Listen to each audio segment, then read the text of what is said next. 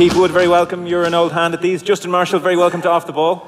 Thank you very much. It's great to be here. To whoever managed to finally catch one of my passes, which is very unlikely to be waist above.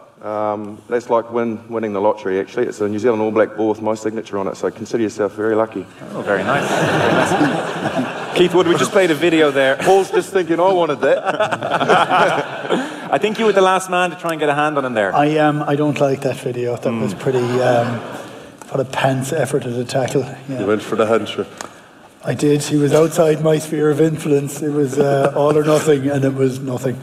We've been very unfair to you because, as you'll see here, somebody did score 2 tries that day against the All Blacks. Take a look.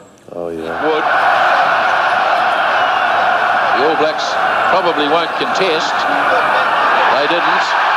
Well taken by O'Kelly, but the All Blacks are well organised in defence if they can hold it. Goal line is just there. It's still held up. There's a chance and there's a try. Mertens, Urami, or solid tackling by the little guy Mark McCall, who has a reputation as being a very good tackler. Gutsy little play now. McGuinness brings it out. Away for Hickey. Nolan is in on the inside. Now Hickey on Marshall. Marshall chases and makes the tackle. A try-saving tackle. Now it's snapped up by Dawson. Kieran Dawson. Ireland hit the ruck hard. They've got a good line out here, but the kick is made. Keith Wood is leading the charge. And 2 tries to Keith Wood.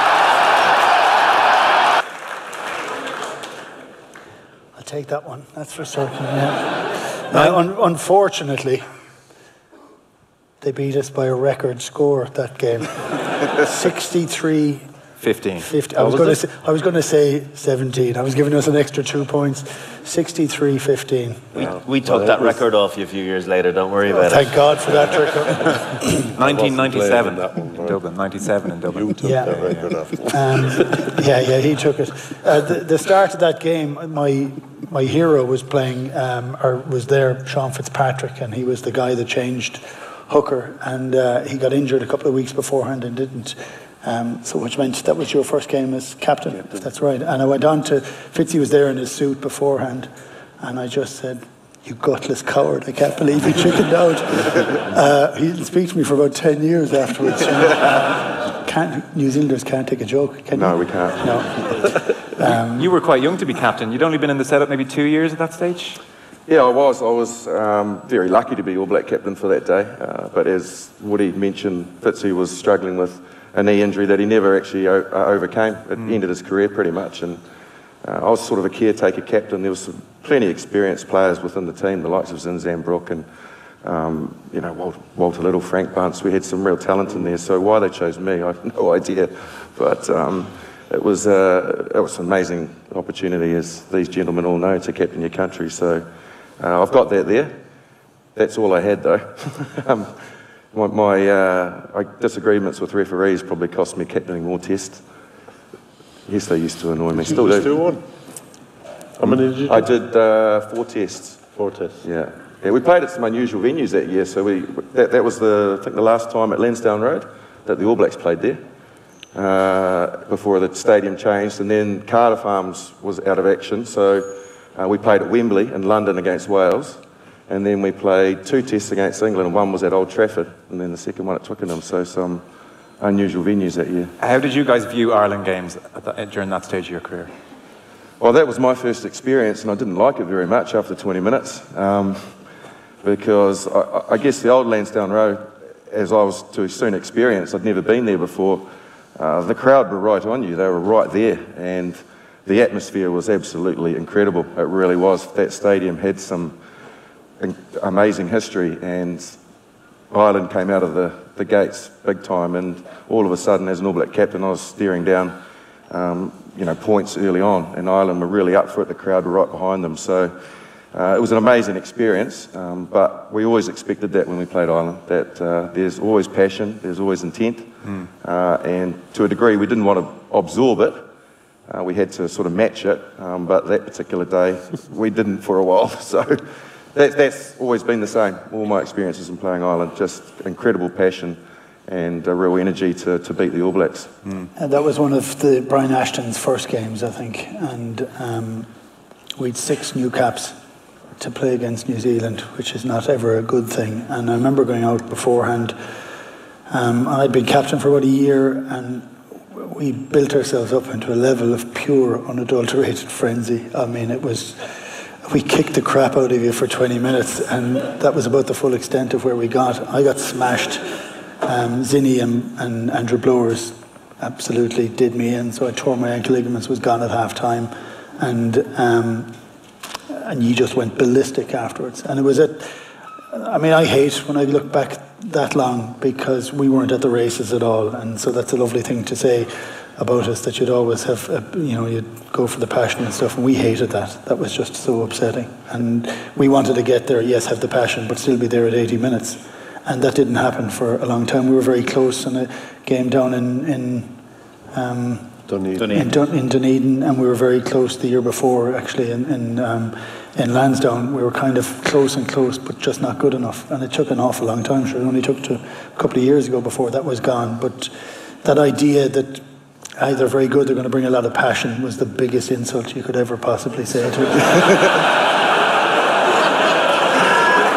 I actually, now that I think about this, and I'm only doing it now because we're live, and you're sitting there, and obviously if you got upset, there's not a great deal you could do about it now, so I've not mentioned this personally to you, but being a captain, I was a nervous captain as well. Yes, we had a good day at the office, but I was also terrible at doing after-match speeches, and I don't know whether you'll like this or not, but I called you Nick Popplewell. I don't know if you recall it. No, I don't know if you recall it at the time. And I said, the Irish captain, Nick Popplewell, thanks very much. And then you appeared, and I thought, well, they look similar, so. Not really. No. No, that's just the regard we were held. I will say that that our table that day was myself, yourself, Fitzy, Zinni, a few bottles of champagne. We were all sloshed by the time we got up to make those aftermatch speeches. It was, that was good. Thanks very much, though. You're welcome. You're not coming to Killaloo for the next few days, I can tell you that. Well, speaking of sloshed, I was absolutely outstanding that Quinny could sit here with 3 open bottles of Heineken and not touch them for 40 minutes. He must be out the back sucking his thumb now. It's been absolutely torture for him. If we could hit in a few points in your career, and we'll talk about Ireland, New Zealand and the Lions tour as well. I saw a very interesting quote from you where you said, and you had this brilliant career with the Crusaders as well, over 100 appearances and 5 Super Rugby Championships. But you said, rugby saved my life. And you were talking about your late teenage years. And I thought that was a very interesting comment. In what way were you going? You were going down a bad path, it seems?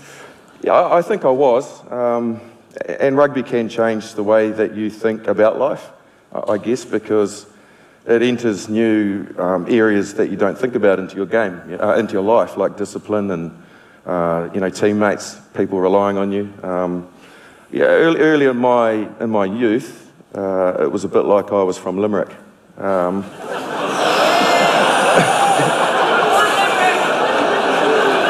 A bit wild and ready. Well, no, hang on, I'm sorry a second. You're an All-Ireland hurling champion.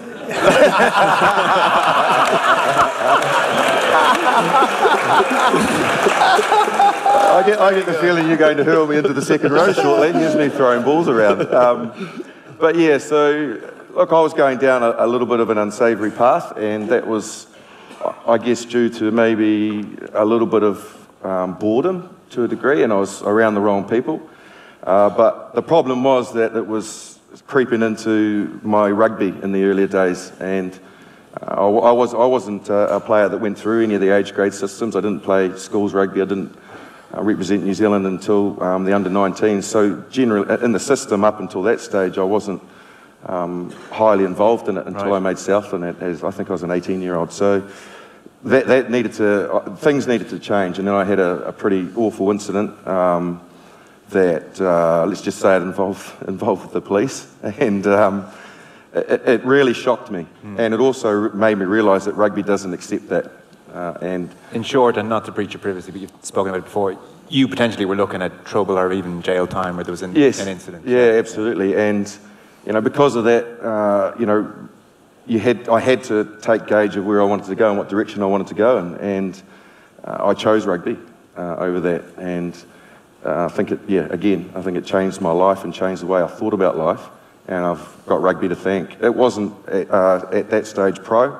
I wasn't going to make any money out of it. Professionalism wasn't even being mentioned, but I loved the game and I wasn't respecting it. And I decided that I wanted to play the game and I wanted to try and be an All Black, and that's the path I chose. You became one of 22 in France. What's your memory of that day? Great memories of it. We had a terrible test, the first test in Marseille. The French beat us. I wasn't playing, I wasn't involved, I was only in the midweek team, and then I was picked as a bolter in the second test. But it's kind of infamous in New Zealand folklore because it involved, our manager at the time was the late great Colin Meads, and he was incredibly unhappy with the attitude that the team had throughout the week, the attitude that the team had when they played in Marseille, and he gave one of the most brutal speeches on a Monday morning to senior All Blacks, to the coach, Laurie Mains at the time, that what we were doing wasn't what the All Black jersey was about. And when he delivered that message, he did not hold back, and I can't regale you with the superlatives that came out of his mouth, but I bet you can guess. Sorry to interrupt, so he wasn't part of the ticket in any way, he was just there as Colin Meads, a legendary figure? No, he was the manager. He was the manager, okay, so he came in and... So the manager usually just has to deal with real complicated things like organising the bus. This was something that he just decided to... have been missed. And... Yes, so hard to do. And so, he delivered a speech that resulted in, and I'm not afraid to say it, I've never seen as much blood, as much intent at training all week. And there was an attitude shift big time. A lot of players, even, again, the late, great John Olomu was guilty of it. And I'd had the privilege of playing behind a forward pack and in a team that were just next level, and it made my debut very enjoyable and very easy. Yeah, it must be a surreal thing. You became All Blacks number 948 to actually be in the dressing room, all these legends around you, and you're kind of putting on this jersey. Like, it is still the most famous jersey in rugby and maybe one of the most in sport. Yeah, I was just a kid, I guess, and again, I got picked from nowhere. It was a bit of a bolter for the squad as it was, let alone be picked for a test match in the last and most important test match that the All Blacks were going to play that year, because we'd lost the one the previous week and it was Laurie Mains' last test as All Black coach. A few legends were rumoured to not be continuing their careers, so it was a big moment. And I remember sitting in the changing room and looking at that jersey and thinking about being an All Black and whether or not I was man enough to put it on and not let down my family, my friends and all the people back home who would be sitting back and watching. And then all I had to do was glance around the room and look at the faces that were looking back at me, and it gave me courage, because the faces in that room were full of people that I'd sat back and admired being All Blacks, and all of a sudden I was going to be a teammate of theirs playing a test match, and that made it a lot easier. Yeah, no doubt. We always talk about the haka from our vantage point, invariably, and obviously the players we talk to tend to be the ones looking at it. Talk to us about being in it. Yeah, it's unique, no doubt about it, but we are very well aware that when we're All Blacks and you get brought into the side for the first time, that you respect it, that you know it, and you don't take it for granted. And everyone's taken into haka practice, which doesn't involve any coaches or support staff, it's just the players and the kamatoa, they call him, which is the leader of the leader of the haka, and that gets everybody together. So that everybody knows what it's about, how to do the actions, how to do the words, and how to do it with passion. And that's a big part of making sure that it gets the respect that it's due, that you do it properly. Yeah. The biggest mistake I ever made was, without shadow of a doubt, I wasn't great at it. Look at me, I'm not that fearsome. And so I used to try and sort of position myself in areas where I wouldn't be seen, because obviously the opposition, their focus is, our focus is meet someone's gaze. And so when you're doing it, look at them. If you can find your opponent, brilliant. If you can't, in the spur of the moment, just find someone else. And there are certain people to avoid looking at. Especially when you're not good at the haka. Just don't look at a big person. That's a bad idea. So I thought the best thing that I could do was go and stand next to the most useless person that could do the haka, and that was Andrew Mertens. So I went and stood by him, but that was the biggest mistake I could make because there was like 22 eyes staring straight at him, so I was in the vicinity. So it wasn't as if I was avoiding it, I was right in the mix. So you don't get, you're not told where to stand. So that triangle formation, lads go and make their way into their own positions. Yeah. Because for that exact reason, and for the first few, it's probably intimidating, and you enjoy it because you want to understand what it's all about. And then you don't tire of it, but you get used to it, and it becomes less of an event. And then you try and find a way to react to it. And you know what happened in 2005, we were told by a Mary Elder to act in a particular way. But what I did decide to do was find the skinniest, least Maori-looking individual on the team, which was Ben Smith for large portions, because they tend to be the guys that are least into it, and they're hidden back in the back right or back left. So try and eyeball them, and you could just sense from their intent that it's like, let's just get this done. Yeah, yeah. Were you part of the group? Sorry, didn't you nearly stop doing it around the mid-2000s, or you were talking about who were you doing it for and why were you doing it? Yeah. Gilbert Anoka speaks about it, and that's when it really became powerful because the players kind of took it back. Bought back into it, and yeah, you're absolutely right. We went through a period, because the haka actually only used to be performed overseas. And then we felt that with the way that it was going, it was getting quite theatrical, and also it was regular, and it was getting overused, we thought, because it needed to be special. It needed to be done in the right manner, but needed to, I guess, have the right meaning. And we felt that it was losing a bit of that because all of a sudden we're doing it for every test match in New Zealand, every test match away. And with the calendar the way it is now, that's 13 or 14 test matches a year. So, but it's also around the time that we spoke about, bringing out the new haka Kapaponga, who was, interestingly enough, the haka that we decided not to do. I know I was in the leadership group at the time. We'd practiced it, we'd started learning it, and the time that we were going to bring it out was for the British and Irish Lions series in 2005. So we decided that we wanted to have this second haka with kamate to be able to sort of dissipate a little bit of that regularity of kamate.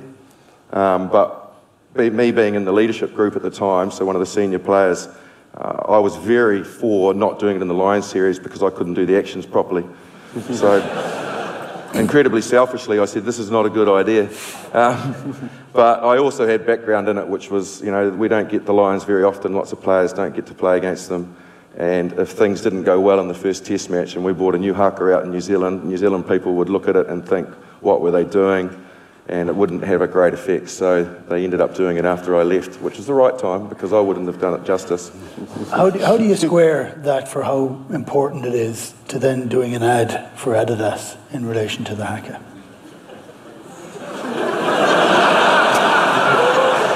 I knew I shouldn't have mentioned that I thought he was Nick Popplewell. That's one of the hardest questions I've ever been asked before in my life. We'll answer it, so will you? I actually did the advert for Adidas. You sold your soul for Adidas. Well, it was all part of sponsorship because Adidas had taken over the sponsorship of the All Blacks, so we were asked to do an ad for the haka. Yeah, look, I get that, and I do get that. I've mentioned that there's a bit of theatre in it nowadays, but the theatre in it is more the fact that, the microphones come on and you can hear it reverberating around the stadium, etc., etc. Look, if I ever want to go and say anything about it, it's part of us and it's what we do. What I think is a real shame, I was also involved in the haka in 1997 at Old Trafford, and I was captain, where Norm Hewitt and Richard Cockrell basically were headbutting each other. And that's when they decided that enough was enough, and they separated the teams and put them, that far apart that I thought it takes away from the opposition being able to react any way they want to. I think that's got to be, there's got to be some more rope given there. I like the fact that the teams are now advancing, they're coming up, they're meeting the haka, they're responding in any way they want. I think it doesn't, I don't think we disrespect the haka, that appreciates it. And it also says, yep, we're here, we're up for the challenge. And I think, so for all of that theatre that the All Blacks have, I think the opposition should get that opportunity to confront it in any way they want. Mm. There's a tweet in, by the way, well, somebody asking, well, I thought that was a round of applause. Somebody asking, so 24 tries in 81 matches is a fairly impressive record, was that? always a part of your game? Is there any particular reason you were so good at sniffing out a try? Very greedy, probably, more than anything. No, I don't think so. Some players have the knack of being in the right place at the right time, you know, so... I think they were doing the kind of upfield support lines before anyone else was. So you probably plenty of guys, Bunce and Little and Jonah Loam. That's right. Even that first try we showed there, Jonah. You're off someone's shoulder. Yeah. Because I remember when Dougie first came over, you know, you'd be running across the pitch this way, Dougie'd be running that way, and you'd clatter into him. You know, he'd be seeing what's going to happen next, and he'd be on his way to where the ball is going to be. You know, we were going around getting set for the next ruck or whatever, whereas a lot of the Kiwis, it's real upfield support lines. And Dougie was very interesting talking about that when he first came into Munster, that they had a coach in Auckland. They used to sit behind the back three, and if they weren't getting on their bike, every time it looked like there might be a half break, he was on top of them. And it's a real Kiwi thing, isn't it? A lot of Kiwi nines score a lot of tries. It's having a positive mindset that you're not thinking negatively by going lateral. You're expecting your teammates to make gain lines, so your movement's forward, and you anticipate line breaks, you anticipate offloads, and the mantra is to flood through that way. Yeah. And halfbacks can do that, and you see them doing it much better now. Like almost to the point, some of them, the real good ones that running those support lines are in front of the ball carrier. Yeah. So they've basically taken a shortcut from the ruck, and the line breaks out here, and they're ahead. Yeah. And they have to sort of try and pull back and time themselves to get the pass. Somebody else says, great to hear from Luke Lads, a stylish man on and off the pitch. Wasn't afraid to reach for the peroxide either. Yeah. Got a few nice shots of you here in your heyday looking no shame in very that. stylish. Wow. Look at that. That is beautiful. In fairness, you're pulling that off. Oh, that's not bad. Yeah, I don't know. See, these things can be much, much worse and go very wrong, trust us.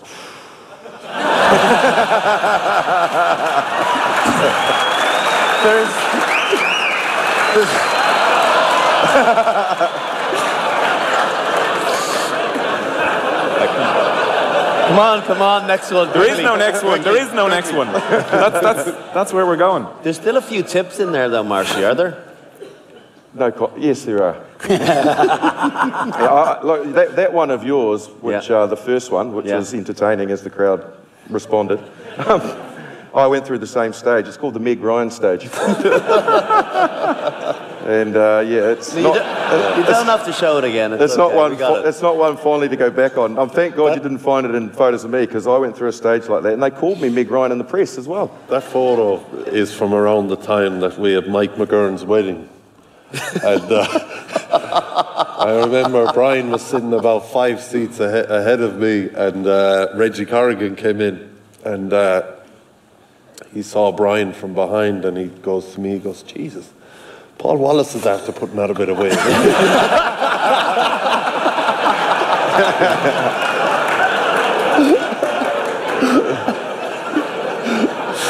Oh, dear.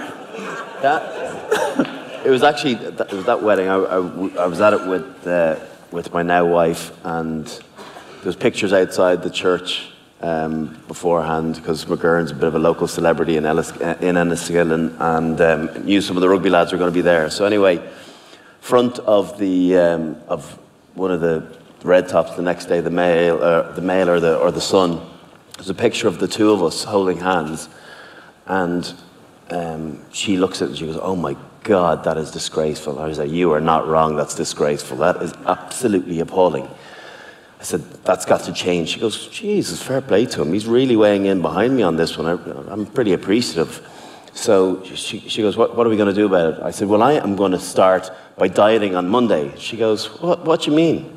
There's a massive big circle blown up and a blow up of her pants showing in the picture. And I haven't seen that at all. All I've seen is the size of my head.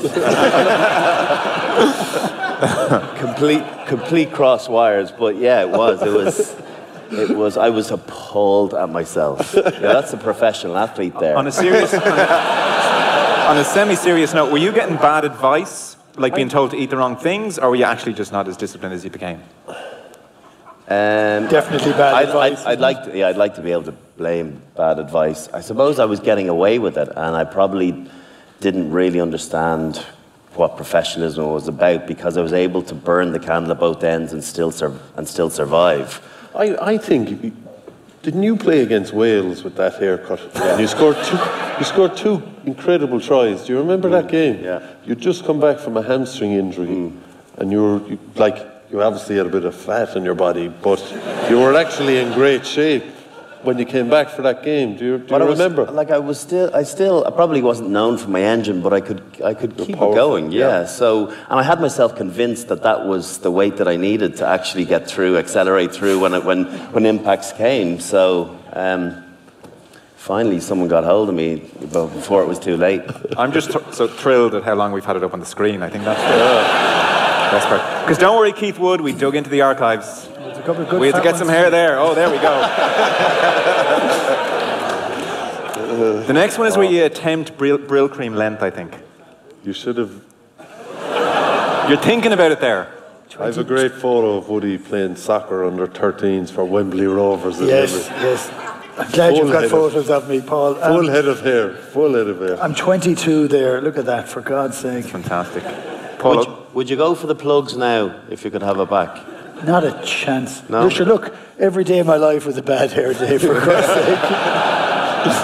Mr. Paul O'Connell, come on in. That's fantastic. Give me a break. The next one's actually a brilliant picture. It's in your book. The fiery red hair. Monsters, yeah. Yeah. A full head of hair in that one, you cut it out.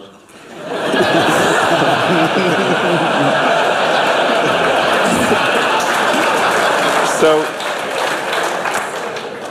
I'm going to rudely surmise different parts of your career. 2 World Cups in '99 and '03, and for different reasons, we're looking on at semi-final stage. In '03, injured and broken ribs at half-time, and you were in the team of the tournament, so you had a very good tournament, but they're the fine margins.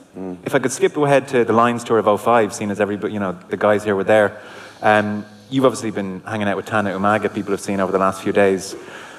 Up until this week, I mean, he was talking about going for dinner the other night and stuff. Has it just been like very quick, hello things? Have you had a big conversation before this week? No, not a big conversation. We've seen each other at different events, and down in New Zealand, and I bumped into one another a couple of times. I saw him in Toulon, but to have an opportunity to actually sit down and have a conversation and talk about it a bit, and a little bit of getting the elephant, talk about the elephant in the room, and almost joking about it and getting on with it. So I think it was good from a bit from our perspective, because we never had that proper opportunity, but also from a public perspective to once and for all park it and move on.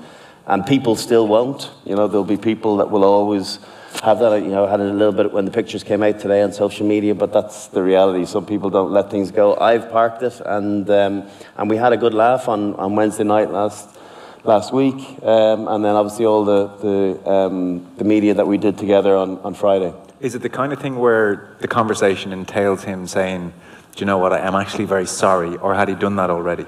Probably it was done in a way back in '05, and then it never really materialised after that, but there was definitely a more impactful version of that this time round. Not that I was looking for it, but I suppose it's still nice to hear. It was more about the way he behaved around it. I think the tackle itself, was one of those things, and you can argue it to the hilt as to, the legalities or otherwise. These days the law is very different than then, but even then, the feeling was that it was a bad tackle. But anyway, it was more so the aftermath and the reaction to it, and as in he called you a crybaby in his book. Yeah, we didn't talk about that on Wednesday. Okay. So you are over it. You are. I'm good. Why? Yeah, I am fine. It's all right. Fine.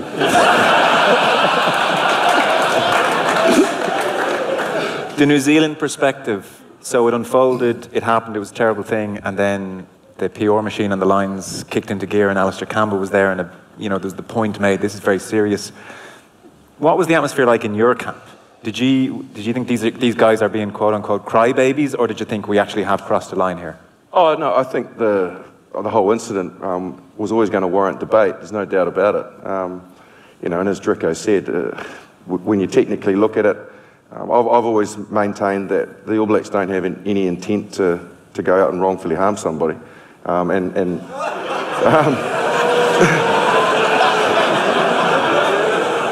Illegally. And I think probably the biggest disappointment, was that it became really ugly, and because of that, it shut us off, I guess, and it shut both teams off in that regard. And the biggest disappointment for me was as a player was I wanted to play a British and Irish Lions series.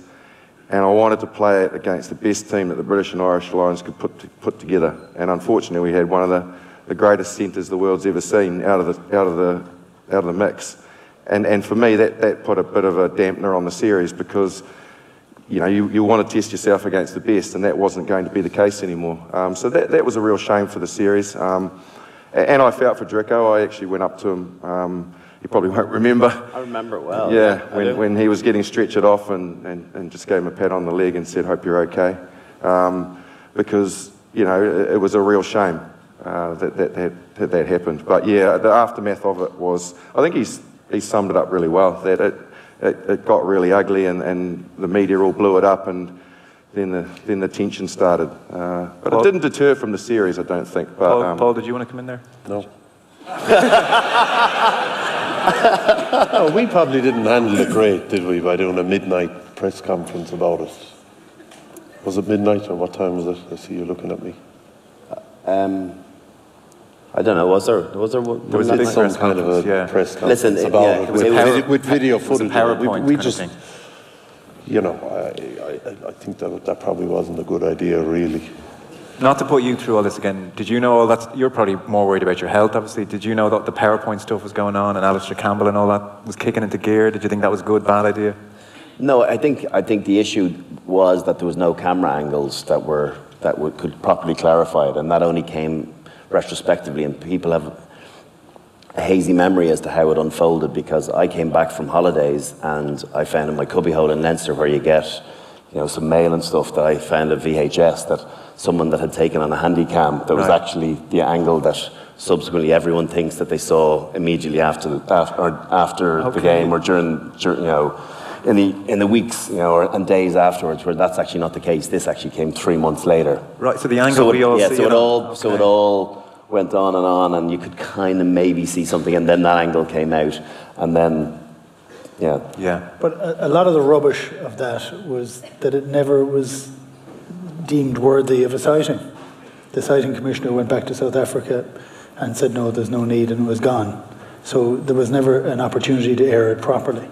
So instead it became spin doctors on both sides airing it and giving their view on it. And that was, that wouldn't happen now for a variety of different reasons. But it was a bit of a shock. It was, to see something like that happen on the expectation that was going for that Lions tour, for how big that was, for this being a very good team, to suddenly seeing it. It did take a bit of the glass off the Lions. It was a real pity, because I was quite friendly with Tana before that. We'd done, we'd played against one another a number of times, and I think we probably hit it off, and because I think there was a mutual respect there from a playing perspective, and it was a bit of a shame because we got to pick up on Wednesday and genuinely have a good laugh again. He's a good man. He's a good lad, and he's good crack to be around. So it's a real shame that there was that 13-year period in between that you kind of missed out on, probably having someone that you would associate and see after games and automatically go to in the opposition and chat to. So I suppose that is one upside from having the get-together last week, for sure. In terms of, so even post-Keith and Justin's era, Ireland-New Zealand games, never massively happy hunting grounds for either of you two. Any strong memories, good or bad, that sums up the period? Well, I still find it a little bit sickening watching some footage of them off the back of 2013. It's the one, you want to go back to one game that to relive in your career would probably be that one. Just because I wanted to beat them once, and we had it there, and it was agonising being off the park for 25 minutes after picking up a concussion. I suppose if I wanted to go back and try and do something differently, I wouldn't try and hit Brodie Retallick as hard as I thought I could. And I thought I caught him off guard before he saw me coming, and you know, clever players see the game earlier, and he did see it earlier, and he braced himself, and he won that collision. And there'd been an incident the previous Six Nations where I'd gone back on against France with concussion, there's no doubt. I was helped off the field and somehow managed to make my way back on it because other players were being treated. So when the doctor, Aina Falvey, saw this, I think he was extra cautious. I'm not saying that he wasn't right, but he said he saw me spit my gum shield out after the incident, which I did do. And he got me off for HIA, and I knew when I was going off for the HIA that he wasn't going to let me on. I knew it was just a case of him getting me off the pitch, which was sort of sickening because I went in and passed my HIA, but he wasn't having any of it. So to sit for those 25 minutes, I went between the dressing room and back out, you know, when we got super close at the end on the touchline, and then that agony of the last 3 minutes. Because you feel as though, I remember very, very clearly, we were playing a bit negatively, we were picking and jamming, and the thing, you know, when you're trying to wind down the clock is even just go to the 10 for switch play, one every 3 or 4 phases. You just have to show some form of positivity. And what annoys me being on the sideline is if I was at 12 or 13, I'd have demanded Johnny call the ball and that we would have done that, and maybe things might have been different. So you look back and there's very few regrets you have in your career, but you know, that is one that does still pain me a little bit. Yeah. Do you want to give us an All Black thought or memory from your time that jumps out or lingers? You know, we played them in 2006 in 2 tests down there, and we played really well. We were after winning the Heineken Cup for the first time. There's a lot of Munster players in the team. We were quite confident.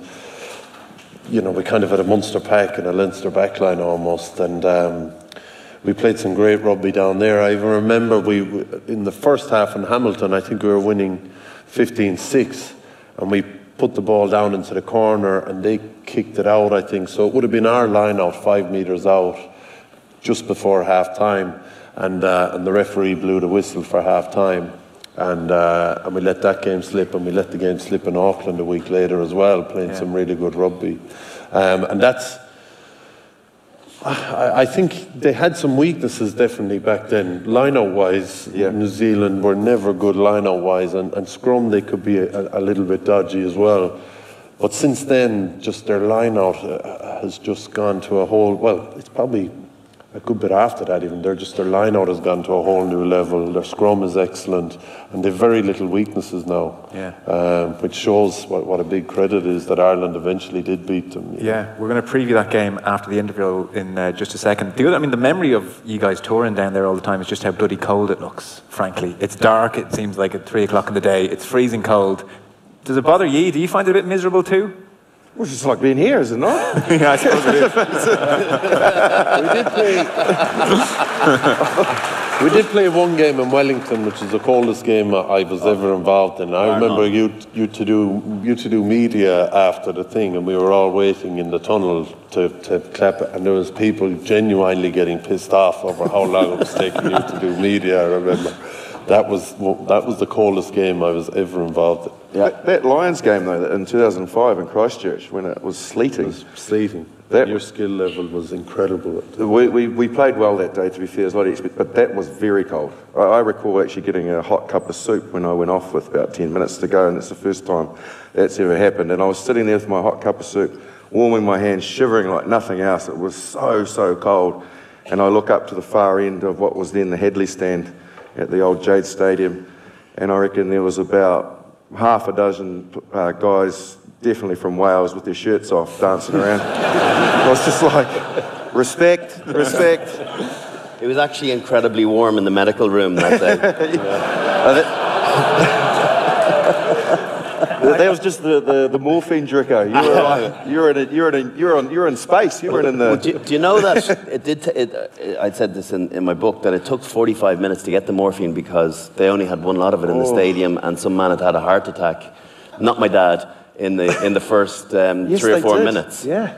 And so I had to wait for it to be administered because the muscles had gone into spasm. So yeah. He was having a heart attack. I don't think it was good news. O'Driscoll slammed heart attack. Selfish man. Selfish man. Demanded the morphine. There was one last thing I wanted to touch on. I know I'm going to kill it for going later. Oh, yes, sorry. You mentioned him a few times. Jonah Lomu. Must have been just phenomenal to be around that guy. Look, yeah.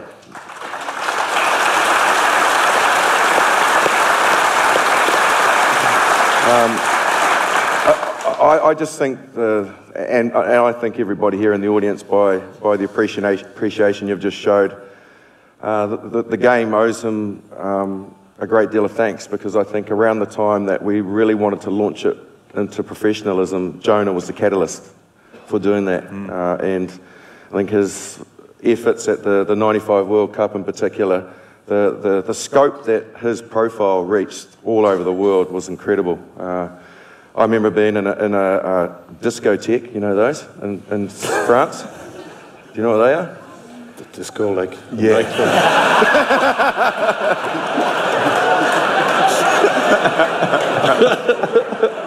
That's what they are. Late at night, and after the test match, and we're having a few drinks, and a group of security guards came up around us, all dressed in black and white, you know, with the black ties. Actually looked like us, to be fair. And we were being rowdy, but not too loud by All Black standards. And we weren't being inappropriate, but just having a good time. And they stood all around us, and they sort of aggressively sort of stepped forward. So obviously it was the bouncers. At that stage, Richard Lowe stood up because he thought there was going to be a fight, and he was looking forward to that. Which forwards tend to do. Andrew Mertens hid under the coffee table. And one of them stepped forward, and Richard Lowe, you know, stepped forward, and they were basically face to face, and a couple of the other forwards got up, and I joined Mertz under the table. And the guy said, "Look, gentlemen," and it was like, here we go, this is going to kick off. Discotheque in Paris is not going to go down well in the media. Really, the guy said, "Look, I'm really sorry to interrupt you, but we were just wondering, Mr. Lomu, if you could go and get a photo with the lady we worked for over there, Miss Mariah Carey." And at which stage Mertz jumped out from under the table. "I'm Jonah." But look, my point is, like, how on earth, you know, does someone like Mariah Carey know who Jonah Lomu is, even rugby? And I think that's how he promoted and put the game to where it needed to go globally for us all to have had a future in the game and be lucky to be pros. You must have seen him do phenomenal things. Paul, come in, sorry, yeah. No, it's nothing to do with Jonah Lowe, but I'm just remembering... Discotheque. No. I don't know if Brian will remember, we were in a senior players meeting, and rugby, you know, Ireland were beginning to be successful and rugby was taking off, and Brian suggested in a senior players meeting that it was now high time that we needed security on nights out.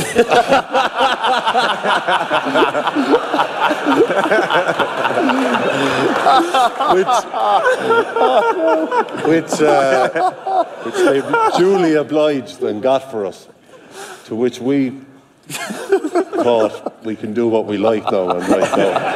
And if Twitter had been around, or Facebook, or Instagram had been around on that first night out when we had security, we'd all be in jail. I think.